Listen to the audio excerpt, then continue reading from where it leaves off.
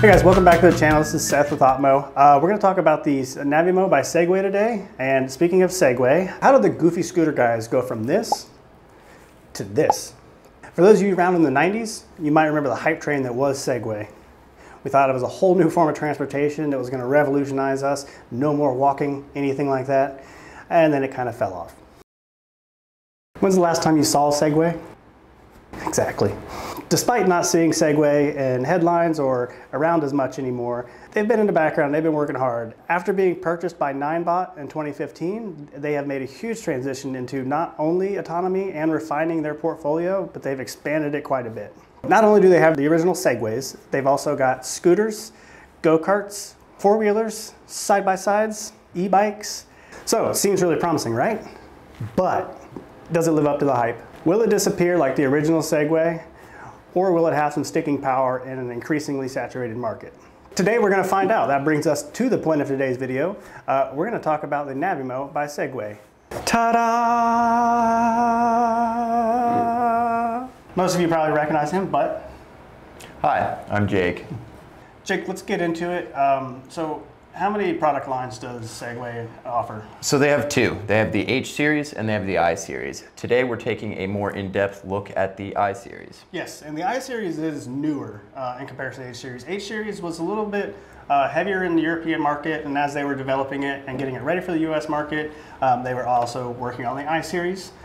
So this is a newer model, but let's just do a quick overview of the H series. So there's three different models in the H line, H series of mowers. There's a 0.2, 0.37, 0.75, and it is rear-wheel drive, and it has a lower cut height than this, in that it only goes up to 2.4 inches. The I series, on the other hand, comes in two sizes. I-105 at about 0.125 acres. And the I-110 at about 0.25 acres. It also comes with a slightly higher cutting height range of 2 to 3.6. One does do a little less in terms of slope, coming in at about 16 degrees. A big focus of this is the fact that it is a wireless mower, as is the H series. It's got a great setup experience, and it's got a monocular camera for vision redundancy, which it uses, and it combines it with EFLS 2.0, which is Exact Fusion Locating System, Jake. Took me a while to get used to that one. Now, the H series does come with 4G. The I series actually has a separate 4G module, so if you wanted to add that, you can, but also, again, goes back to keeping that price point low, is making that an accessory, and it's very easy to pop it into the bottom. The 4G module we were talking about earlier, pretty easy to pop this off and swap it. Pop it in there. Moving it around, got these kind of hidden handles. I think having those in the front with a front charge is a little awkward. Definitely. Big oversized wheels, manual cutting deck, and it looks like it's easy to replace these casters, which is always nice to see when you're gonna have casters, because those could get pretty banged up. We've got the monocular camera, so single point camera, the manual cutting adjustment, very easy to adjust, stop button, three simple buttons, and as we mentioned earlier, the display, which is just nice to have. As well as a feature I like is the indication, the status light as well. Pretty much from anywhere this is in your yard, you will know exactly what it's up to. At this lower price point, packed with technology and what seems to be a very capable machine, let's not take our word for it. Should we run some tests? Yeah, let's go find out what this thing can do. Today we're here with the Navimow by Segway, the I-110. We're at a local park that we've tested a few different mowers at. We're gonna do just a quick map and mow, a slope test, and a canopy test. So Jake, let's start with the mapping experience. It was very easy. It really didn't take much time at all either. The one thing we didn't use was the AI mapping tool, since we are in an open field. But that makes it even easier, as you can have it trace itself along boundaries where there are walkways or obstacles of any sort that it can pick up on its camera. In terms of actual mapping, very simple, easy to drive. Really wasn't much more to it than that. Yeah, that's great. That's exactly what you want. You want it to be easy to install, easy to adjust, easy to modify the settings. Overall, the app experience is great.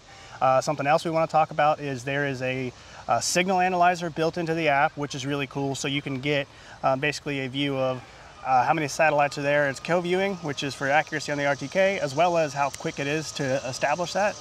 So we ran that, we got pretty positive results.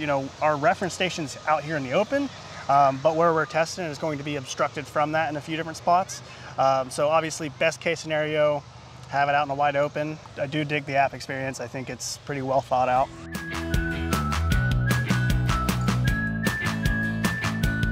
Jake, we're doing a very unfair test, I'd say.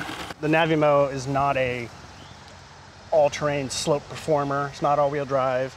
It's two-wheel drive. We wouldn't ever recommend somebody running it on this slope, as it will cut down on how much area it can cover. It'll simply take too much battery to handle this. But knowing that it can handle this, that it is physically capable, can ease the mind of any customer who's wondering, you know, will this be able to navigate the small bumps in my yard? This isn't a terrain mower, so, you know, we again can't stress enough that we don't want it running on too much terrain, but you know, there's always some sort of unevenness to a yard, and to see how well it does on a steep hill like this just builds faith in all the other areas as well. I like that as you're saying that, talking about building faith, it's not able to mow up the hill. You know? But notice what it did too. It definitely found an area that was a bit tough for it and tried to go around it. So, you know, it's not going to just stop and, you know, be stuck. It's clearly trying to navigate this tough patch. So right now we have it, you know, effectively trying to run straight up and down. So we're trying to tell it to pull its weight all the way up. After this, we'll change the mowing direction to see if, you know, will a more gradual cross angle make its life easier, and, you know, can it hold some semblance of a semi-straight line at like a 45 or 90 to the main hill. It's looking less than promising for straight up and down. Oh yeah. Pull! Slowly navigating it, but you can tell even when it is making traction, those wheels are slipping. They're not holding on. Sal, did you change it straight across or a 45? I went straight across. Okay. I think it should be able to do this because it's not going to fight the entire hill, but I think we're going to see an issue with the accuracy. And then I think we're also going to see, you know, I would potentially have some concerns with the center of gravity and mowing sideways. It's really the turning around that's kind of make or break for this. And it does seem to be having a little bit of trouble getting back to its line when it does get to the end. Did it switch to the boundary? It looks like it's trying to do a boundary cut, yeah. I mean, in good news, the good news is it's climbing. Oh, come Not on, perfectly, buddy. There's some slipping, and that looks to be the limit, but. So, you know, it had to navigate that. It definitely isn't something I would recommend trying, but it did get to the top. For a unit that really isn't supposed to, that's something. We're obviously watching it, but, you know, if you had installed it and you're not sitting watching paint dry, you know, would you just come back to a mowed lawn and have no idea, you know, any of the tribulations it made it through? Yeah, and I suspect it would be pretty patchy. This is where most mowers are going to struggle, is incline at the boundary, because if they get themselves in trouble, you know, and they then can't find a way out of it. I will say the battery's still at 93%. I expected it to drain a lot faster with how hard it's working. And I mean, you can tell those wheel motors are straining. So I'm a little surprised there. So right where it started to fail is 20 degrees.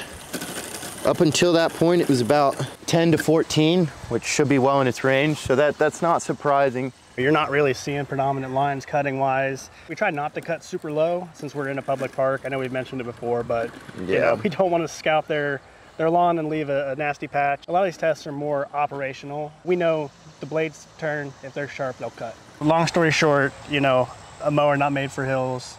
Didn't do great on hills. The max slope rating on this is 16 degrees, so a lot of slipping, a lot of readjusting, trying to find its lines. If you left it out here all day, would it battle through it? It might, but then you're sacrificing, you know, any accuracy and again, and added wear and tear.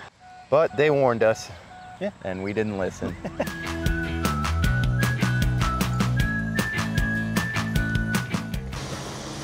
Hey, that thing's mowing. It is indeed. I'll be damned. Yeah, so we chose this spot hoping that the tree coverage and the littering of walnuts on the ground might give it some trouble. So far, I haven't even seen it suggest that it's got bad signal. I do like that there's walnuts over here. I think it's very real to life of having debris, like sticks, everything else in the yard, not having to worry about it, getting rained on by squirrels eating. You know, we're out of line of sight of the reference station. We're under multiple canopies. We're between a log cabin and a stone building. Honestly, that's why we put it here, because this is a tough spot for a lot of these products to hold signal and work. So that's that EFLS 2.0, exact fusion locating system. Yeah. Obviously the RTK reference station, but this having monocular camera on it that visually maps as a redundancy for continual use. Yeah, and the vision is a great redundancy to have. I don't think it's even come up yet, which, you know, is a good sign. You know, we want this to rely on GPS as much as we can, just for the accuracy in the lines and making sure that our coverage is complete. For being a two-wheel drive, it's gotten kind of stuck a few times getting over some of these walnuts, but I'll just readjust a little bit and it's right back at it. They specifically engineered the wheels. They almost look oversized, kind of just rolling over most of the debris that we have here. I'm still just impressed with the trees. Yeah, you know, even get rid of the buildings, these trees should be a problem. And yet, you know, I'm sitting there staring at that light, waiting for it to flash yellow, which would indicate that its signal is poor. I haven't seen it go off of blue once. You kind of feel like you're missing something when it's, you know, exceeding expectations. So yeah, it's a good example of going over some of those walnuts and, you know, climbed right over it. When I see one of those back casters hit a walnut, those front wheels have enough heft to them that's rolling right over them, so I'm impressed. I will say I'm becoming a bigger fan of front wheel drive. I think the drive wheels on the front are probably going to have an easier job trying to, if you're on any kind of slope, maintain a straighter line. Yeah. Versus if they're in the rear, because then it's trying to fight the whole weight of the mower pushing forward. So I think, you know, that front wheel drive design, I wouldn't be surprised if we start seeing more of that. So let's have a look at the obstacle avoidance here. Okay. What really impresses me about this mower too is that it gets pretty close. You know, it's not allowing for much to be left to trim later or any unevenness if that object, in this case Seth, were to move. Yeah. So, you know, just a little less patchy and pretty impressive how it's getting close, even to the camera equipment. It's still navigating around that tripod without leaving much left. See there, I wonder if it seemed to try to climb that walnut and then back off. I wonder if it sensed the resistance and kind of worked its way around, found a different way of turning around. Yeah, especially near the boundary. Yeah. As we've seen this go, it seems like it favors 0-point turning, but you can also see it do a sort of 3-point turning as well. That front wheel drive design with the rear casters being close together, you can definitely see maneuvering wise, it's able to like rotate very quickly and easily in the same spot with, you know, little effort. In terms of tearing up grass, you know, that seems to be a lot of people's concerns at this point, is tend to get it turning in the same spots repeatedly. This unit seems light and nimble enough that I wouldn't even think that would be a possibility here. Bang! And now we're back in the office. We've completed our test and we did not film out of order. You know, we were very impressed at the capabilities under tree coverage. We really didn't lose signal at all. It did a great job. A little less so on the hill. That shouldn't come as a surprise since we were very much operating this well out of spec. It's still fun to do, and I think it's fair to do it to all of them just to see how they do.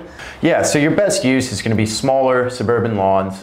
We want them to be pretty flat. You know, this is a two-wheel drive unit, so we do want to keep that in mind.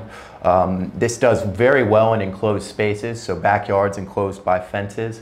You can actually then take advantage of the AI mapping tool as well. Keeping it simple, not too complex, and this thing will do well for you. I think you're getting incredible value with this. I've been impressed with the technology. I think the price point's great, and I think that, yeah, like you said, those suburban or smaller urban lawns, you know, we try and stand behind the products we carry. We try and test them and, you know, put them through the ringer, and that way we know if we're giving something, a solution to a customer, that, you know, it's going to be a solution and we know what to tell them to anticipate. So I think with the Navimow, I've been very happy with the overall experience. I think, again, at the price point, the size, it's going to be very specific on the customer size with the limited size, but outside of that, I don't expect to see too many major issues. Hey, thanks again for joining. We hope this helped you understand a little bit more about this mower.